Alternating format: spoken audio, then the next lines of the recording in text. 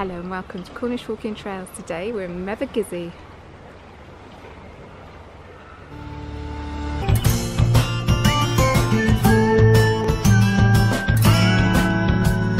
Oh, Ron! Yeah! Oh. You join us today. We're leaving the car park here at Mevagissey. Yeah, we're doing a 4-mile walk today.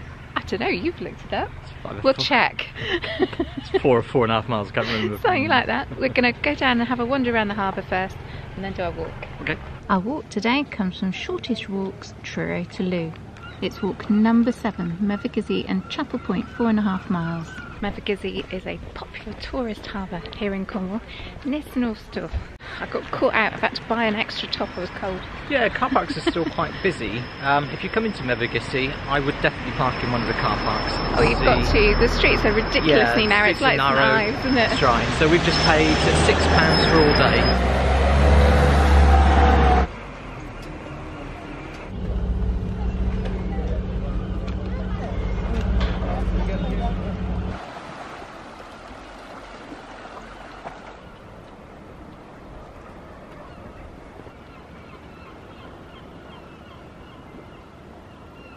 Our ward logbook from the 1960s describes Mevagissey like this.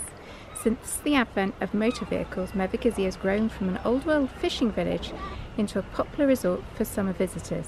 Its narrow streets and devious alleyways, with cottages perched at crazy angles, remain as relics of the days when pilchard seine fishery and smuggling were its main activities.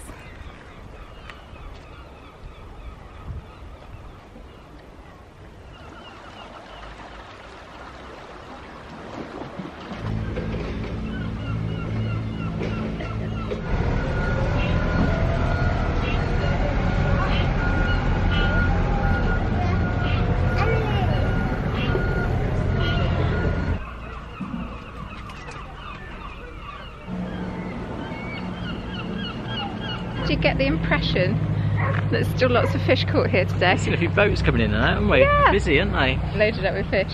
So that was main industry, wasn't it? Pilchard fishing and... salt them down, sell them to Italy. Yeah. Brilliant. Delicacy.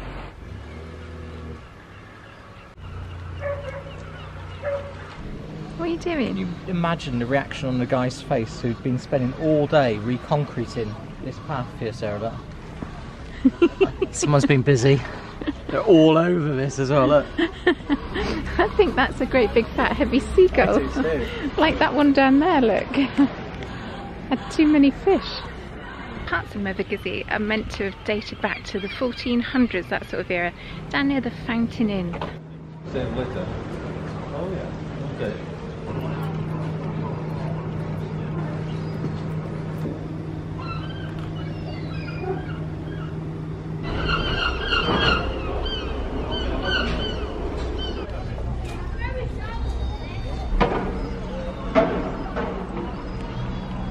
It's the same height as seagulls, look, Andrew.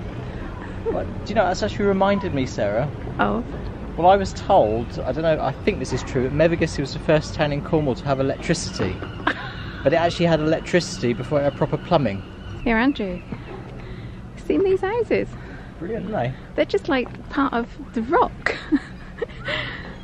Grabbed every last inch of space, haven't they? Yeah. Look. Oh, we'll come out a bit, it'll be fine. It won't bang our heads. It'll be alright. Look at that. Amazing. I didn't expect you could build that today.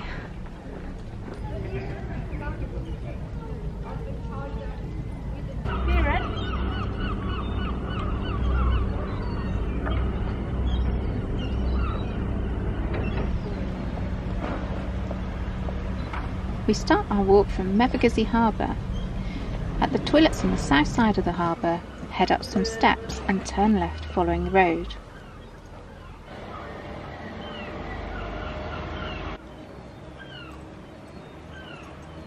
After a couple hundred metres, turn right up a driveway beside Honeycomb House. On the street, turn right and shortly left by a public footpath sign into a field. Okay, so we've left Mevagissey. Notice anything different? We're on our own. No, it's so busy back there. Anyway, we've come up over a hill and we're now going down towards, where are we going? It says Asher Road, continue ahead a short distance before turning right down a drive to Penwarne, an isolated and reputedly haunted. Haunted? You didn't tell me it was haunted. Oh yeah. It's reputedly haunted. I don't want to go down there. By the One-handed Carew. The what? Yeah, I'll tell you about it. Okay, do I have to go down there now? Only if you're brave. Mm-hmm. You seen the roof line on that? Oh, I was going to film, yeah. Okay. It's a bit wavy, isn't it? Yeah, it is actually, isn't it? You can tell that is old though, can't you? Yeah. Yeah, so yeah, 16th century I think. All the windows are different shapes, aren't they? Yeah. Old book, Sarah. History of Cornwall. Oh, I recognise that. That's my great-granddad's. It's from 1880. Yes. It tells me in here, it says Penwarne was the inheritance of the brave John Carew, called the One-handed Carew, a son of Richard Carew, the historian of Cornwall. He lost his right hand by a cannon shot at the siege of Ostend in 1601 and returned to his quarters in the evening, held out the shattered limb in his left hand, saying, "This is the hand that cut the pudding in the morning." He afterwards used a wooden hand with joints, which is still preserved. Wow. So they say it's reputedly haunted. Yes. I'm just putting two and two together. Oh, so you don't know it's him in there? No, I don't, but it's supposed to be haunted. So Wow. yeah, if you do see a one-handed spirit, that could be the ghost of John Going Carew. like that. Yeah. Very good. Beautiful house. Careful. What? Wow, you've Boo. seen that programme Ghost. Boo. I was going to say, you've seen that programme Ghost. They don't only come out at night, do Oh they? no, we're always on the watch. Look at that. Oh, it's so pretty, isn't it? Amazing building. Well, that's interesting architectural detail, isn't it? As time has gone by, they've closed up those windows on the stairs, look, Oh yeah. to allow for the roof extension over the single storey. So the bit on the right must be the older bit. Still got a wonky roof. Very wonky. I think they would have fixed that, wouldn't you? No, it's part of its character.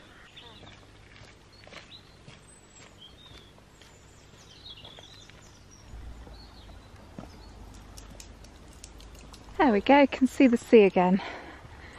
Never far from it on this walk then.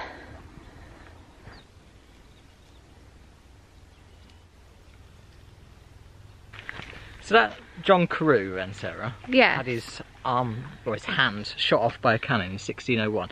Careless. So he had a prosthetic hand made out of wood, and it's one of the earliest recorded prosthetic hands apparently. It rings a bell with me. Where have we seen one? What, prosthetic hand? Yeah, that sort of era. I think it was at Coteal, you know. What's that for then, sir? Somebody lost their arm, so they built them an artificial arm, and they could still hold the reins and moving the gadgets behind and go into battle. So that's the same sort of era. So that's quite a thing to produce at that sort of time. So can you imagine, right? So he wants this prosthetic hand, wooden hand to be made. So he calls a carpenter up on the phone. Come on then. 1601. Should we replicate this? Shows them the X-ray. Right. Alright, so knock on the door. Alright. Well, hello Bert, thanks for coming over. Right, sir. Right, my lord. Well, I got this job for you, Bert. What's that? Well, I need you to make me something. Wouldn't you be posh? Here's my posh voice. I need you to make me something. Here, what's that? Well, what do you think I want you to make me? I no idea, my lord. Well, you're a carpenter. Something out of wood. That'll do. Oh, God's sake. Here, what do you want? Another table or another chair? No, I want you to make me a hand. A hand? Yeah. What for? No, hang on. Stop. I've never made a hand before. Can you show me what you want it to look like? And I go, right. I'll draw it for you. And then I'll go, I'll right-handed. That's the gag, right? So we're right, okay. It's alright, I've got it. This time. Here's Sarah. Yes. That John Carew. Yeah. Right, got back from Battle of Ostend, 1601. Right, decides he needs a new hand. Right.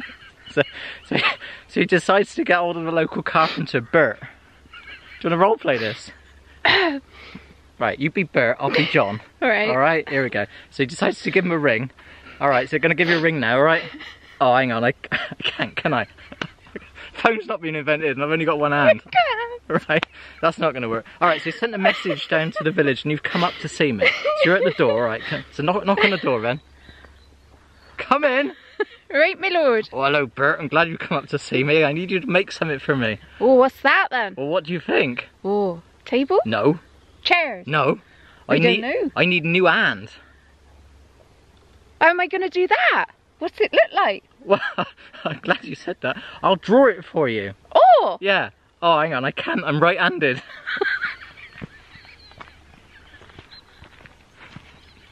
No.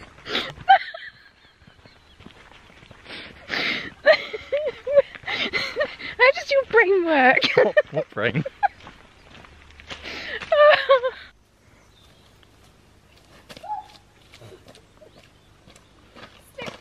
Nearly went. Yes, that work. Dirty dog. What? It doesn't work. It doesn't work, does it? No. Right. Oh, for heaven's sake. Seriously? Hang on. Yeah, I know. More than the camera. I've only got one hand, remember?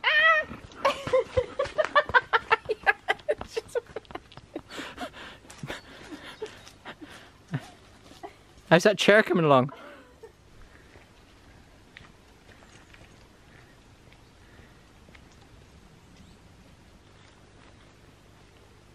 Now past a mill building. We're going over a little stream here. It's actually a road. I don't think it's going to be very busy though. Just littering the road.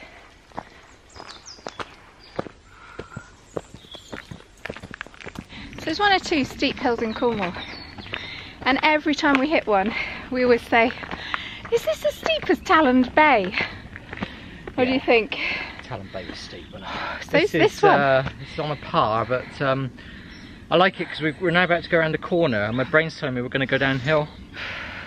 Ah, it's still going uphill. No, well, my brain's got wrong.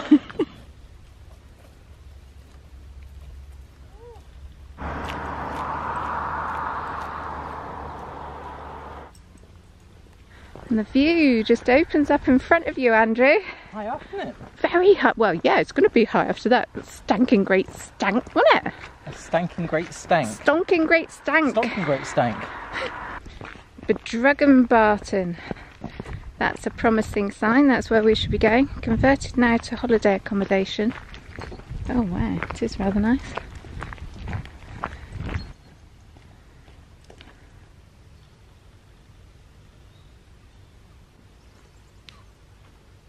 So we're now somewhere called Old Walls and the instructions tell us to go through somebody's garden. Yeah, knock on their door and ask for a cup of tea. One day you're going to do that, aren't you? Yeah. Old Walls, there we are. Oh yeah. Yeah. Oh, I don't think we are going through their garden anymore. I think they might have redirected it a little bit. Little doggy. Hello, little doggy. Yet again, you can see the sea. We're heading all the way down to the coast now. Here,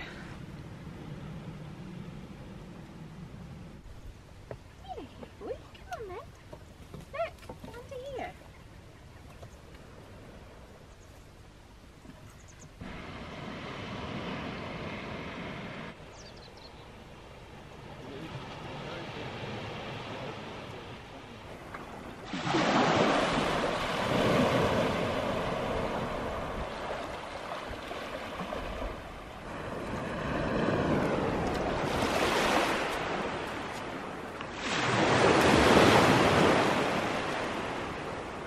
Beautiful beach. Spelt C-O-L-O-N-A. Colona. I think only a local person to Mevagissey would probably know exactly how you pronounce that. Deserted today, look. Gentle wave breaking, just lapping. Smells so fresh. Beautiful.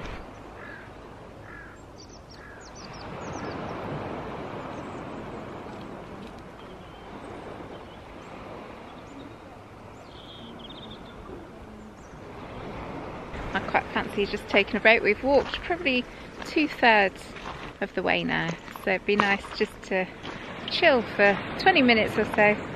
Maybe find some sea glass. Looks like the right sort of beach. You're an annoying doggy, mate. Spotting sea glass. You just fogged up my lens. There's a bit there. Move. Yes, I wish I could train you to find sea glass. Yeah, go find your daddy. No! Lost it. It's gone. Did it? Well done. Hooray!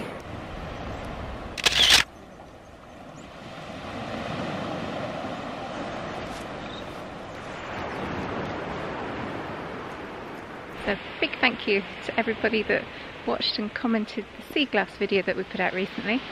Very kind of you.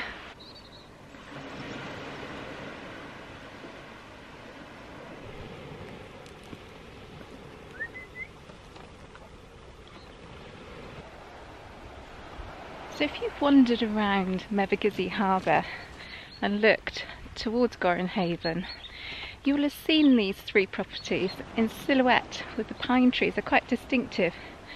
And as I look that way, I'll show you in a minute, I can see Mevagissey.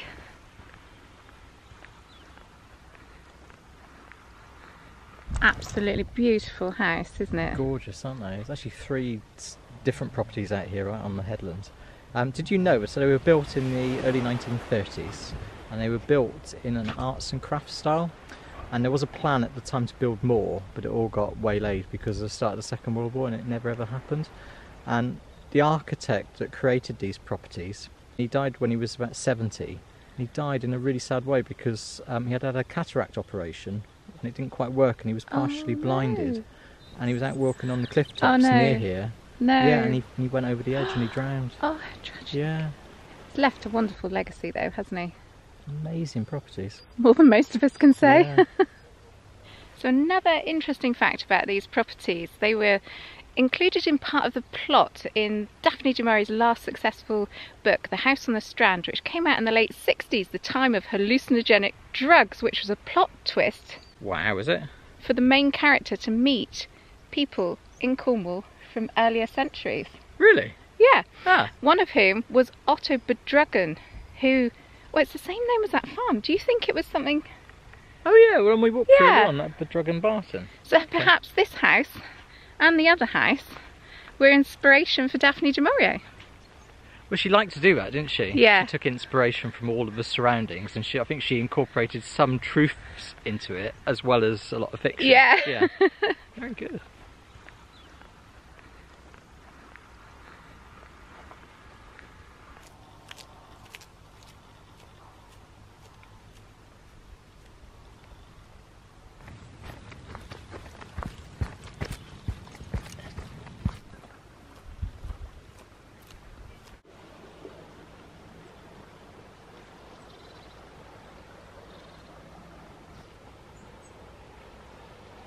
Come to the village of, was it Portmellon? Yeah, well my granddad's book actually, that 1880 book, Yeah. has it as 2 separate words.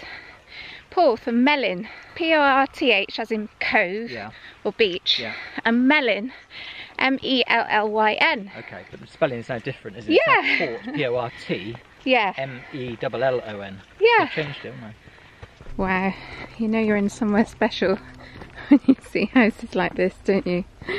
Your Andrew's fancy, we could have a bit geek. Brand new, isn't it? Still building it. Yeah. Goodness me. Oh my goodness me. Do you not think that looks a bit like an office though? Yeah. Very industrial, isn't it? Yeah. I don't know that it says homely, cosy and welcoming to me. You're not selling it to me? No. Go on, do like an estate agent's pitch. Why would someone want to buy this house, Sarah? For the views. If I was a consumer and I was interested in buying this, I'd be saying to you, yeah, but I'm a bit worried about coastal erosion. Can you knock something off for me, please? And I would be saying there's a lot of plate glass, cold.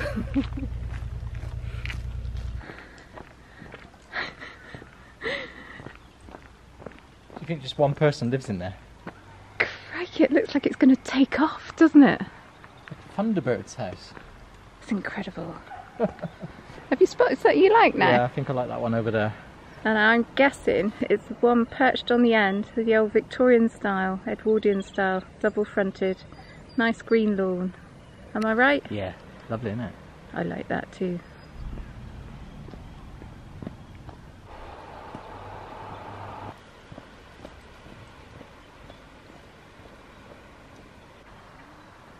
Beware of waves.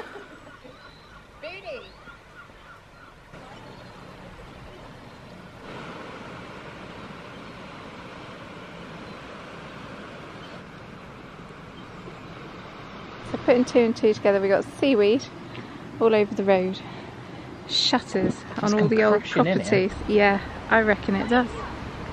They are the clues, that with the road sign. Final clue is that curved seawall to make the wave go back on itself. Well, that's the theory anyway. And the pub's got shutters as well. I reckon it comes crashing in here. That's confirmed it. There's actually seaweed, flecks of seaweed on that house. So, why have we got a track going down to the beach? Do you know? It must have been for hauling things off the beach, do you reckon? Yeah. Are we hauling boats off, perhaps? It's quite unusual, isn't it? Yeah. If you know, put it in the comments. We'll How have fascinating. We'll have to find out when we go home. Do some research. From Portmellon, the route continues to follow the coast path so that it joins the road towards Mevagissey.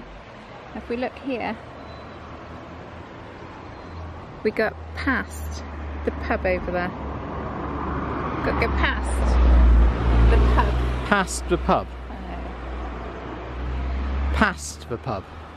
Not, hang on, I think we've done this joke before. Not go in the pub and have a drink, but past the pub.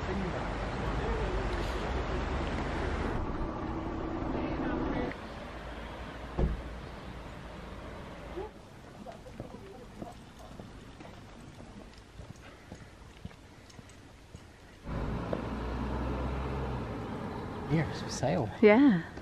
Better film it quick before it's scattered down and replaced with one swanky new build. I'd probably keep it like that, I reckon. You would? Well, I would, just to annoy the neighbours. All covered in ivy. Yeah.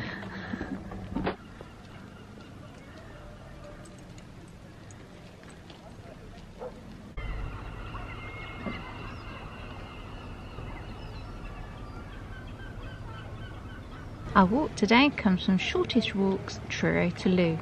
It's walk number 7, Mevagissey and Chapel Point, 4.5 miles. Quick look at the map. We start here in Mevagissey by the harbour, climb up towards Penwarne Manor, cross fields, down to Dragon Farm, and then return to the coast path all the way back to Mevagissey. We've arrived back at Mevagissey just in time. The sun is setting, it's getting dark. So quick sum up, what was your best part of the walk? Oh, for me, I think it was finding the supposedly haunted farmhouse of One-handed Carew. Yeah. You heard it here first, yeah. The less said the better. The map was very handy. The instructions were very handy. What, one-handy? Everything worked a treat. What would you score it? For me, it's a 9 out of 10. Yeah, what, just because the book can't score that extra point for history? Yeah, so there is an absence of history within that book. You've got to do your own research or watch a YouTube video about it. 9 out of 10, brilliant, I agree. To help us grow our channel, please subscribe and consider supporting us on Patreon.